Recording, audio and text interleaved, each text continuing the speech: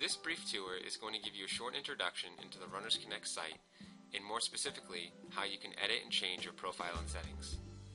The page that we're on now is called the Activity Stream. It functions much like Facebook's Activity Stream and is the main hub at Runners Connect. This is where you can connect with your teammates and your coaches to share your training, post workout updates, and give and receive encouragement from your fellow Runners Connect teammates. The Activity Stream will be the first page that you see after logging in on your next visit. The important part of the Activity Stream that we'll cover in this video are the links on the right hand side of the page. You can see that we have a few drop-down lists for you to choose from. Your profile will allow you to edit your own profile and see what is publicly and privately visible. We encourage you to visit this page and upload a picture as well as some info about yourself so your teammates can learn who you are. To do this, simply click the Edit My Profile link.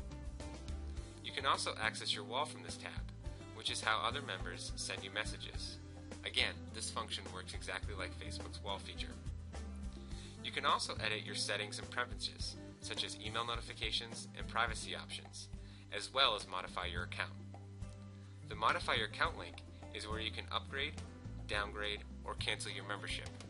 This is an important factor, that way you can change your membership options whenever you choose. That's all we wanted to show you in this brief tutorial video.